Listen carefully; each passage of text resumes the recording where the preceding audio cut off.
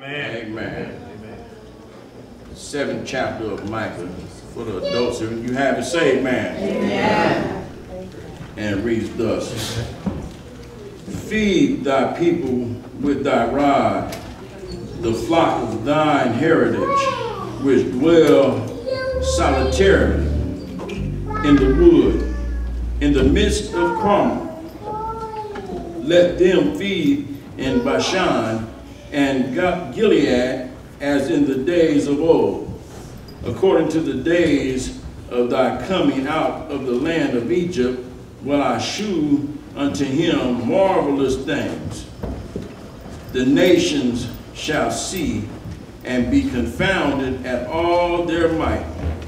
They shall lay their hand upon their mouth, their ears shall be deaf.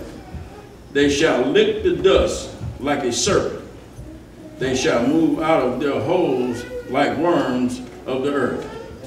They shall be afraid of the Lord our God, and shall fear because of thee. Who is a God like unto thee, that pardoneth iniquity, and passeth by the transgression of the remnant of his heritage? He retaineth not his anger forever, because he delighteth in mercy. Yes. He will turn again, he will have compassion upon us. He will subdue our iniquities, and thou wilt cast all their sins into the depths of the sea. Yes. In verse 20, thou wilt perform the truth of Jacob and the mercy of Abraham, which thou hast sworn unto our fathers from the days of old. Amen. I've read for you Micah 7th chapter, verses 14 through 20. May the Lord add a blessing to the hearers, the readers, and the application of his most holy word. Amen. Right before David was going to lay down his pen, and Solomon would pick up his proverbial pen to start penning Proverbs. I know I'm right about it. It was Psalm 150. Somebody ought to hear me right now. This psalm has a way of getting ready to heal somebody's concern if you allow God this morning. I dare you to give God some room right now in your heart for healing. For healing. For some hope.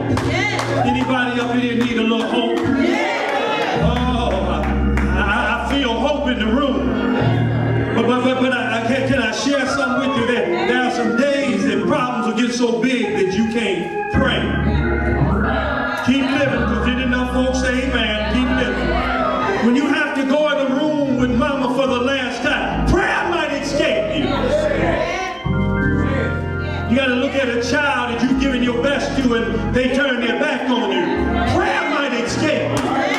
But the psalmist has some help for you this morning. Psalm 150, just join me. He said when you can't pray, Sister Speedy, the first word, he said praise. Oh man, thank you, Lord. He says praise ye. That means praise you. That means praise me.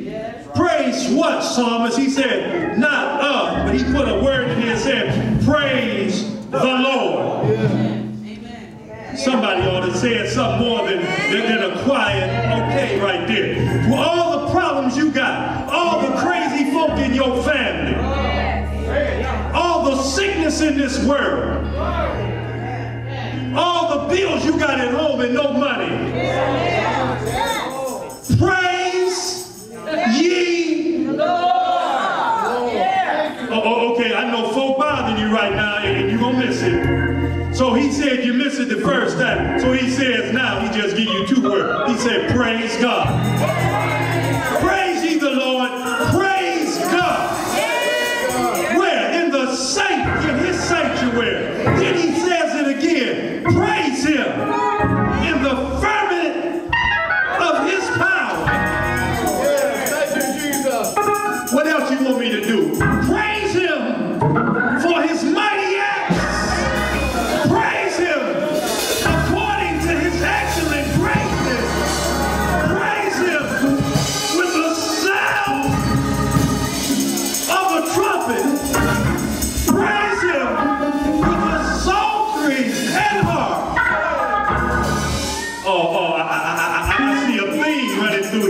Verse 4 says, praise him with the timbrel and dance. Praise him with stringed instruments. Praise him with stringed instruments and organ.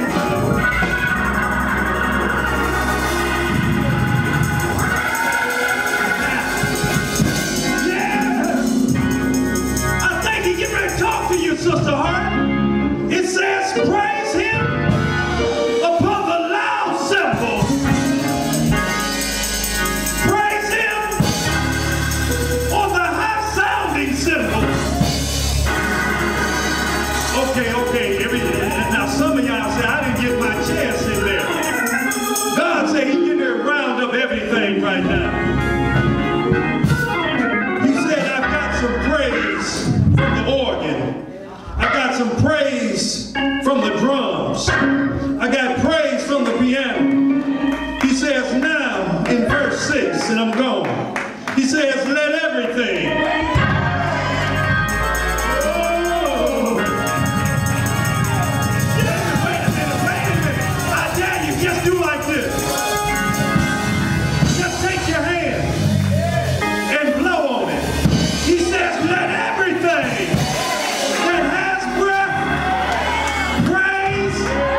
Oh, you missed your chance.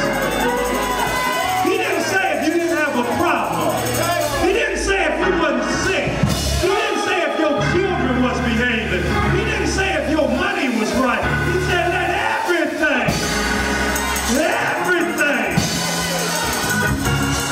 Somebody, you one praise away from getting out of your situation. One praise away from the problems leaving you. God has a command here when he closed the song. And I'm going to try it one more time. And then I'm going by myself. He says, let everything that has breath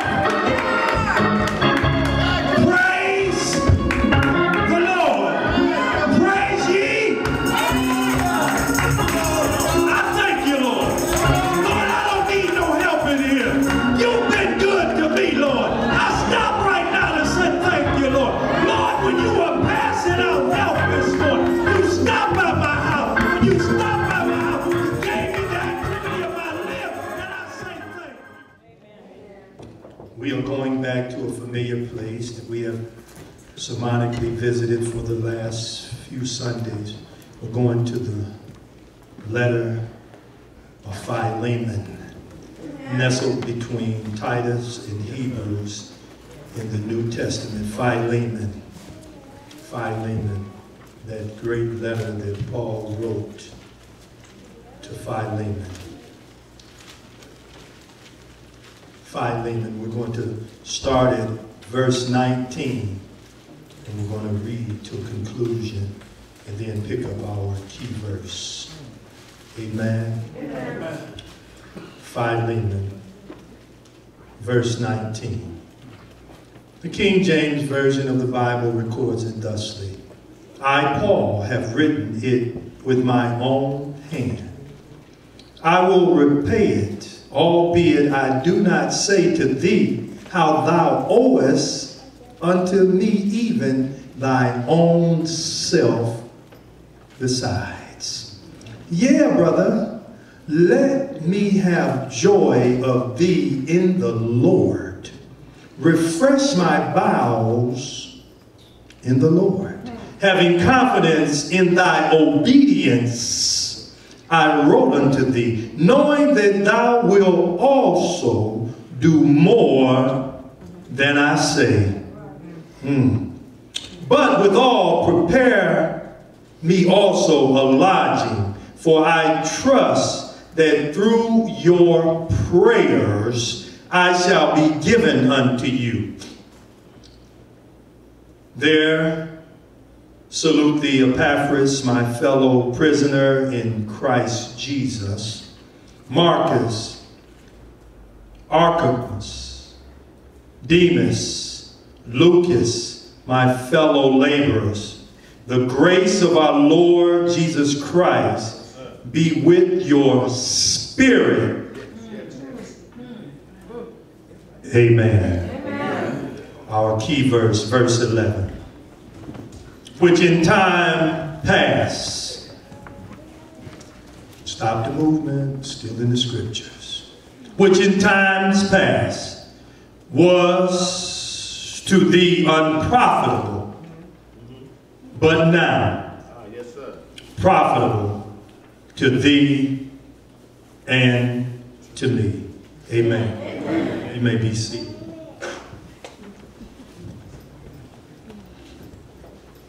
Amen. Amen.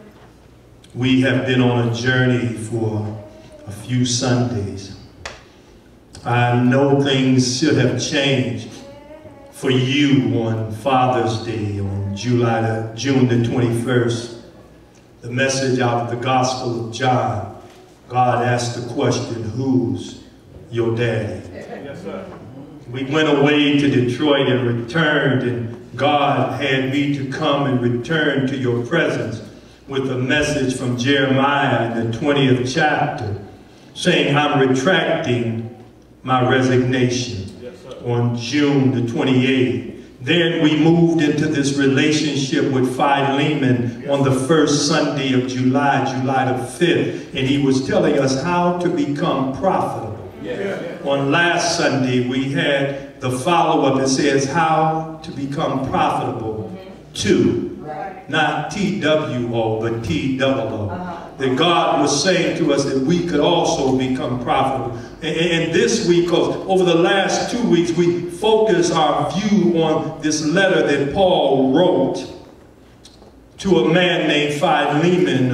I told you to consider, by some theologians, it was a pastoral letter because Philemon was the head of his household. And in the second verse of the scripture, it says, at the church in thy house. So it lets me know that he was writing to the person in charge of the house. I wish 2 more people was listening, because there should be some letters that should come to the house that's written and should be ascribed to the people that live there. Philemon received the letter, but he shared it with the people of the house. God was trying to do something with this letter of Philemon. He was trying to show us some things. And as we looked at this text, we found some critical characters in the text. Philemon, who was going to be the owner of the house and the purveyor and receiver of God's word. But there was another critical character there named Onesimus, and it's the slave. It's the one who had went contrary to his master. He had stolen from Philemon and ran away. I wish you heard me. Because you done parked it on Onesimus, but I see a few Onesimus in here right now. If you was real honest, somebody would say, I look a little like Onesimus. I've taken things from the master and I run away from the house. If we were honest in here, you have not always parked in the pews on a Sunday. You have not always made it to Bible study. You didn't pray every time it was time to pray. There are a few Onesimus in the pews right now. God was trying to get a letter that would be resembling of the church at America. I know he wrote it to Philemon, but he could have addressed it to 901 Mariposa Street. He could have wrote the letter and put 412 Grenadine Way. He could have sent it right to my house. And if you're honest, you can put your address in there and say, God could have wrote the letter to you. There were times that God told you to go and you said no. And there were times that God said no and you said go. We all have had a little Onesimus in us. We've all sinned and come short of the glory of God. All of us have been on the other side of right at least one time in your life. And I found in the Bible it say a little leaven, a little sin, it'll leaven, it'll cause the whole lump to rise. So I'm trying to tell you, before you leave the message too quick, it's a reason that God has us on this third Sunday still dealing with Philemon, because he said, Hodge, you still got some Onesimus in the church house. It's still some sin in the church. It's still some folk who need to hear that God has made a way for Onesimus. And the first thing we said, Onesimus had to come to the realization, he had to recognize he was a sinner. I wish one more Onesimus at 901 Mariposa recognize you have sinned and you've come short of the glory of God. I wish one more Onesimus would say, it's me, O Lord, standing in the need of prayer. Onesimus had to realize, you know, being a slave, he might have thought, I don't need to be under this master anymore. I want to leave. And sometimes we get like that with God. We get tired of God being in our business. We get tired of God telling us no. And the things we enjoy, the Bible always show up Sister Speed and say, we can't do it. You know I'm right. You know I'm right. You know some things that you could have went on. You'd have been fine with the Bible if they'd have left it out of there. Yeah. You know there are some things that if they wouldn't have put that in the Bible, you'd be a better steward of the Bible than they. Oh, you don't play with me. I'll call your name out up in here. I'll talk about your stuff up in here. We know that there are some things that they could have left out the Bible. Love your enemies. Oh, I'm on your front porch ringing your doorbell. You know I'm talking to you. There's some folk that God should have put that in there. Pray for them that spitefully use you. I will. I pray they give me my money back. Oh, you know. Come on now, let's get out of there. There's a little Onesimus up in this house. Somebody say amen. There are some folk that if they don't come to church, hallelujah. And when they come in, praise the Lord.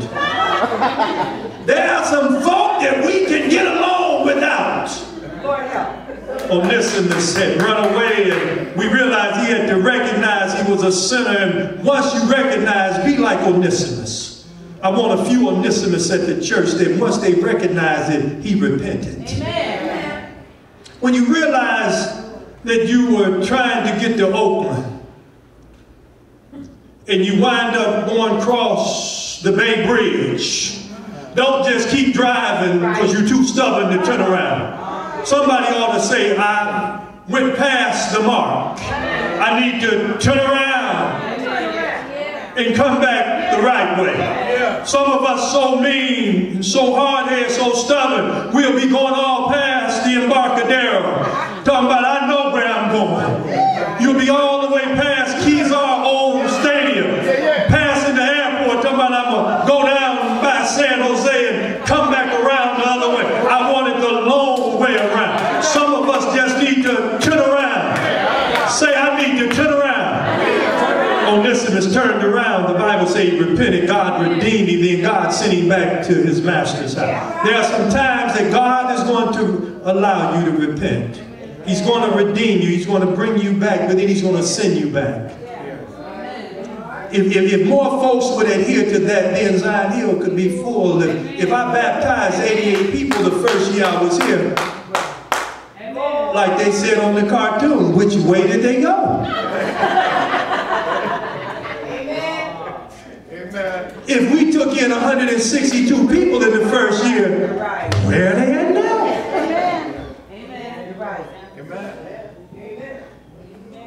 We have to return. The Onesimus had enough God in him. God has to be like an electromagnet in your life. When you're trying to go and he's pulling, his force has to be stronger than your will. And that's the reason Ezra said, if my people, which are called by my name, would humble themselves and pray, seek my face and turn from their wicked way. He said then. See, some of y'all have not made it to your then. Some of y'all are still searching for the then. He said, then will you hear from heaven. That's why you come to church and it's not interesting. Hello, 2 folks. That's why you come to church and you don't change. Hello, 3 people. That's why that liquor bottle is waiting on you. Hello, 4, 5 people. That's why you still got blunts in your pocket. Hello, 6, 7 people. That's why you don't like your neighbor. Hello, everybody. He said, then will I hear from heaven. Forgive your sins and heal your land. Onesimus made it past his day. God returned him back. Then he reversed his situation. He made him profitable. See, sinners become profitable at church. That was what we talked about the first Sunday. Then the next Sunday, this is the difficult part, because I got some Philemons up in here. Folk have hurt you. Folk done lied on you.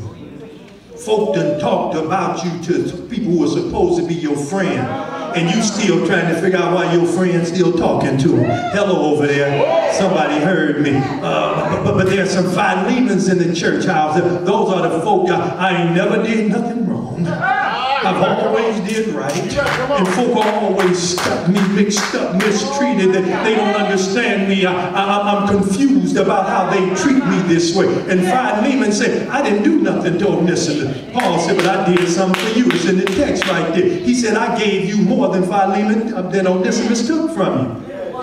You missed it. He says to Philemon, he says, I know he took your stuff, man. I know he ran away. I know Jody got your girl and gone. He says, but don't worry about that so much. He said, I know they ate up the last piece of chicken and didn't even wash the dishes in the sink. He said, I know it was crumbs all over the floor and you was looking down there saying, I know. They didn't eat that last piece of chicken.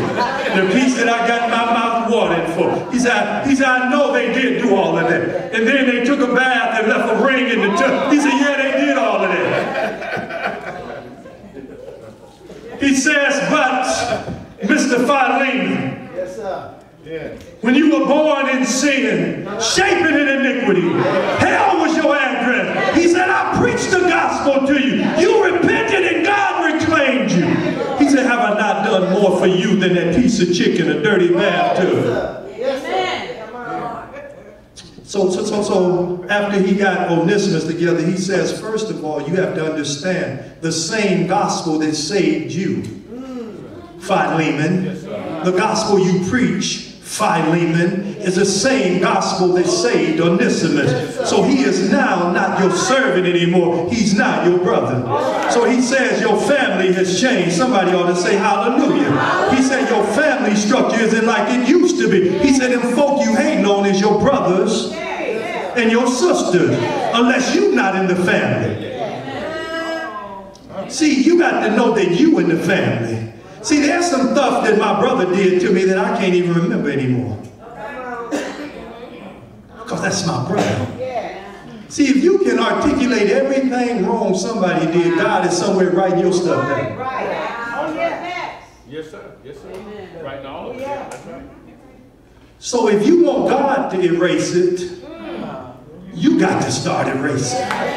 He says, Philemon, your forgiveness is connected to your forgiving. You missed it, you missed it. That's why you're going to be mean and toe up when you leave here. Your forgiveness of others is connected to God forgiving you. That's the reason I got so many constipated people in church. I'm sorry. Because we stuffed with unforgiveness and we locked out of forgiveness. I've learned to forgive people, Brother Logan, because I need God to forgive me. When I start thinking about it, it pales in comparison the stuff that you did to me, the stuff I did to God. David says, Lord, I want to hide your word in my heart that I might not sin against you anymore. Every sin that's committed is against God. So every forgiveness that's given is towards God. I know I'm right because Jesus on the cross, he says, Father, forgive them, for they know not what they do. I got to get out of here. Boy, I wanted to stay with this thing longer. Philemon, watch this, Onesimus' name meant useful. You missed it. Even when he was unprofitable, God had given him a name that meant useful. Even when I was lost and turned out, God had a name waiting on me that was going to make me useful. You missed your chance to say thank you. When they were saying, here come Tone, the robber, the thief, the crackhead, God was saying, here come Pastor Hodge, clear the way. You missed your chance to shout. What folk used to call you, that name will change if you hold on to God's unchanging hand. When they were saying, look at Miss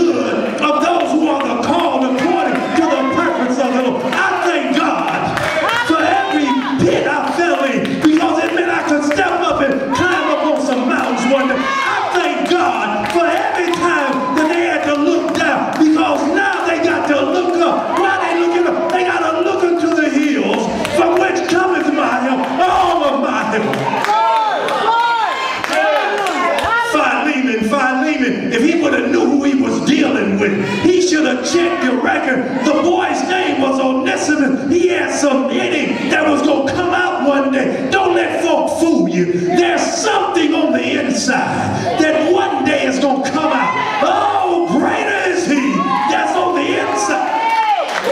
I wish I could preach this thing the way I feel.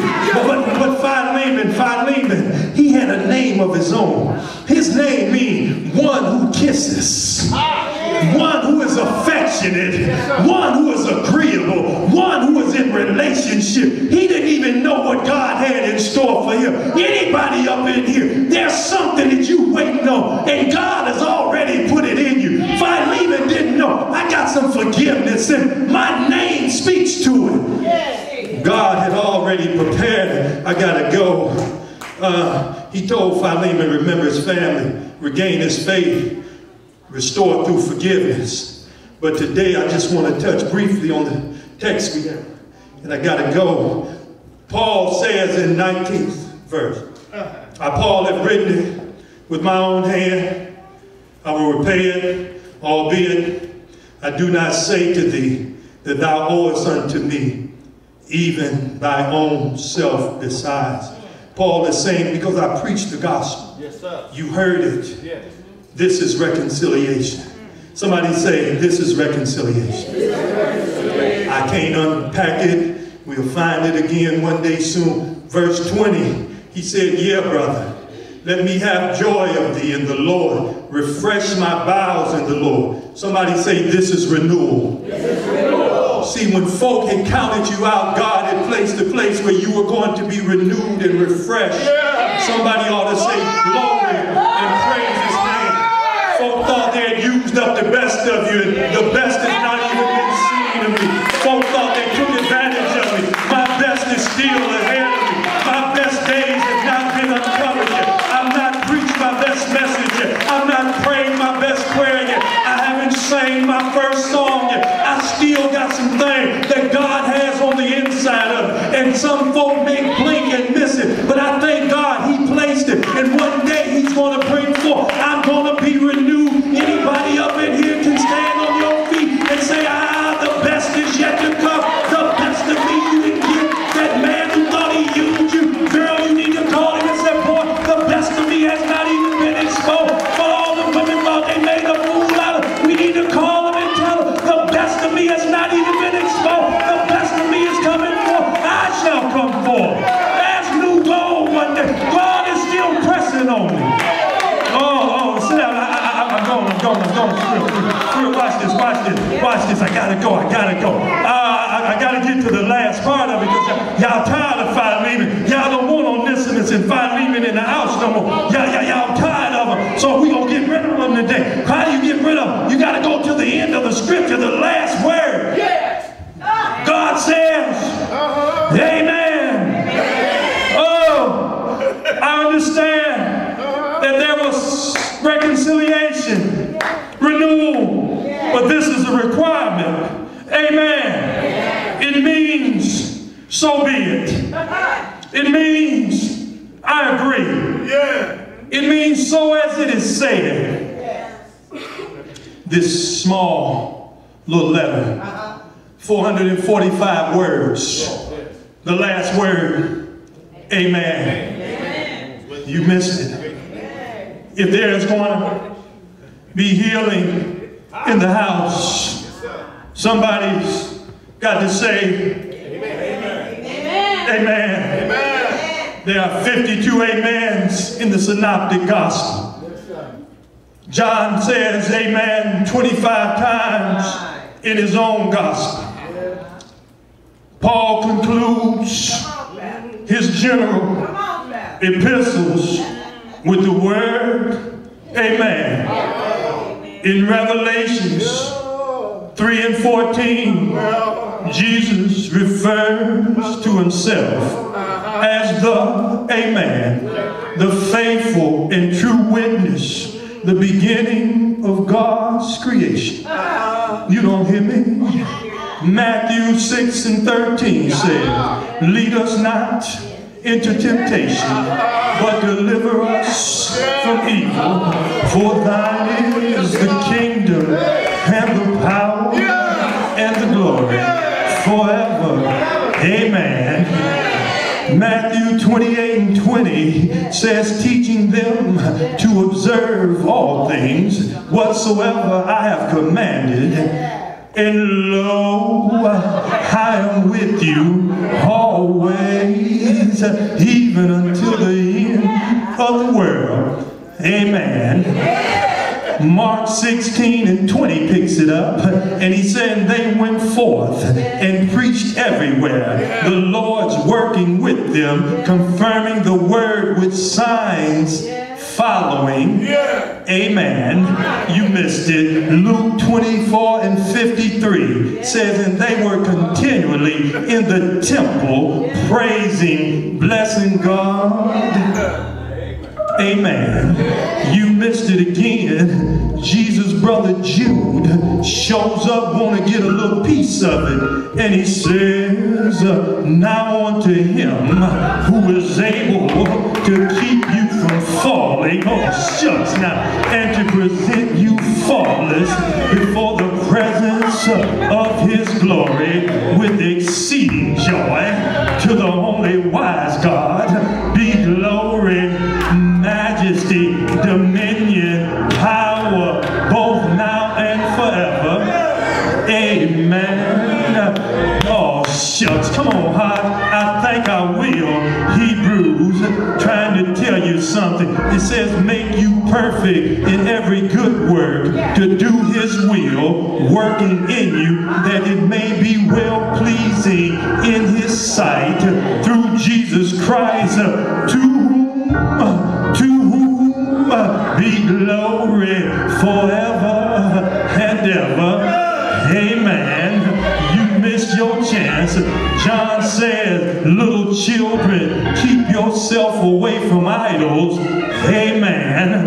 Revelations 1:18 said, I am he that liveth, was dead, and behold, I'm alive forevermore.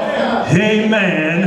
If you don't believe them, Jesus in the Bible, stop by in Revelations 13:14 and said 3:14 and said, I am the Amen. Then he went and did something with this Bible.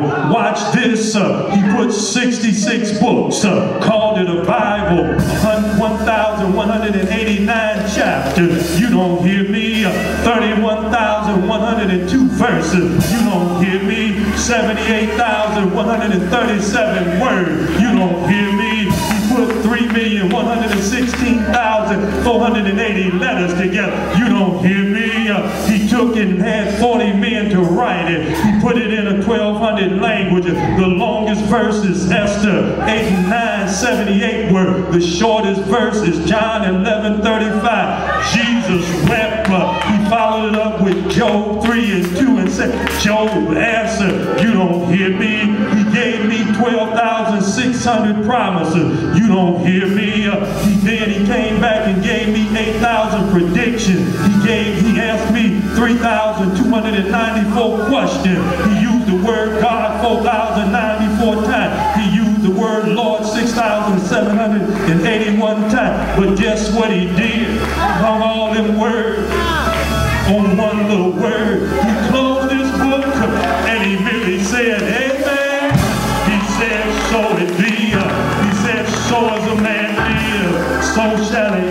I'm glad that finally I'm made profitable. Anybody here, you want to get to your finally. I want you to know that I'm finally profitable. All folks that look down on me, one day there'll be a crack in the sky. If they want to see me, they're going to have to look up. I'm going to meet Jesus. Anybody here want to meet Jesus? You can say finally, it's finito, it's over, arrivederci, goodbye. I gotta move on. Philemon, thank you for stopping by Zion Hill, trying to help us to be profitable. I need folk in the choir to be profitable. Are you going to be profitable? Are you going to let God use you? I need some ushers that's ready to be profitable. Let God use you. Somebody ought to say, finally, I'm profitable. I see in 2 Corinthians 3:11, it says, finally, brethren, be perfect, be of good comfort, be of one mind, live in peace, and God shall give you peace. Ephesians 6:10 says, finally, brethren, be strong in the Lord and the power of his might. Philippians 3:1 says, finally, my brethren, rejoice in the Lord. Somebody ought to say, I got a new walk. I got a new talk. Finally, I've left old things behind me, because my Bible says, if Christ be in you, if Christ be in you, if Christ be in you, whole things are passed away, and behold, all things become new. Somebody ought to say, finally, this old boy from the projects, finally, this old down the way girl, finally, this preacher's daughter, finally, this abandoned child, finally, this abused girl, finally, I'm gonna make it. Don't you know? Finally, whatsoever things are true, whatsoever things are honest, whatsoever things are pure, whatsoever are just, whatsoever things are lovely, whatsoever things are good, finally, think on these things. God needs somebody who's ready to finally cash in the old ways, move into your new house. Anybody here tired of being that old person? I'm ready, Lord. Move on my heart. Change me, Lord. I got to hurry on to a close. I got to leave you now, because I got to go to Calvary. I got to go over to Richmond, to Calvary. You do know we going to Calvary, don't you? Because you got to go to Calvary if old things are going to be made new. Come go with me to Calvary. I'm not talking about the church. I'm talking about a hill shaped like a skull. Come go with me to Calvary, where they crucified my Lord, where they stretched him wide, they hung him high, he dropped his head, and he died. He died. I said he died. Come go with me to Calvary, where they beat my Lord, they struck my Lord, they spit in his face. He carried that old cross. Don't you know it was Calvary? It was Calvary. It was Calvary where he died for me. It was Calvary. Won't you say thank you, Lord? Because he died.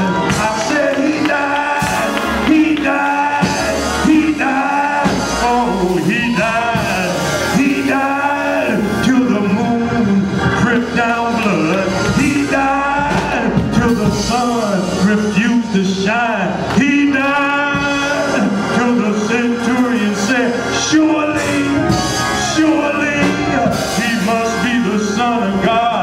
He died till all of my sins was washed away. Tell him, say, thank you, Lord. Thank you, Lord. Because he died. He didn't have to do it. He died. He died. He died. I said he died. But he didn't stay dead. He didn't stay dead. Because early,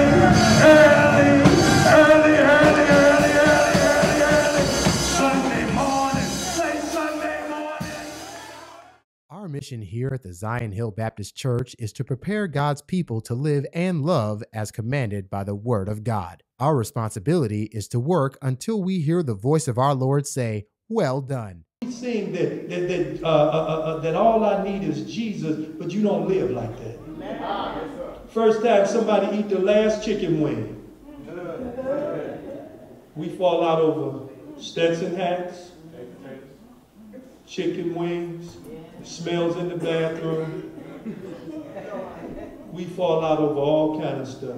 Fall out over people looking at me. They be looking at me, I look back at them. Where was you at? I was in church. Where was you at? I wasn't in church. I was in the Lord's house. There's a certain way I'm not going to act in the Lord's house.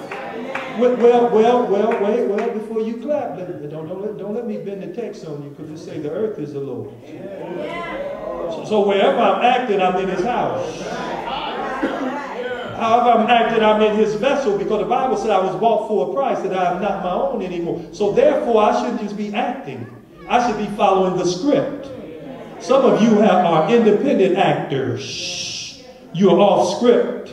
And the director showed up this morning to tell you, get back on script, baby. Quit acting that way. That's not who you are anymore. That's not you. You're a different person. You have been changed. How did I change? Because the Bible says, if Christ be in you, you become a new creature.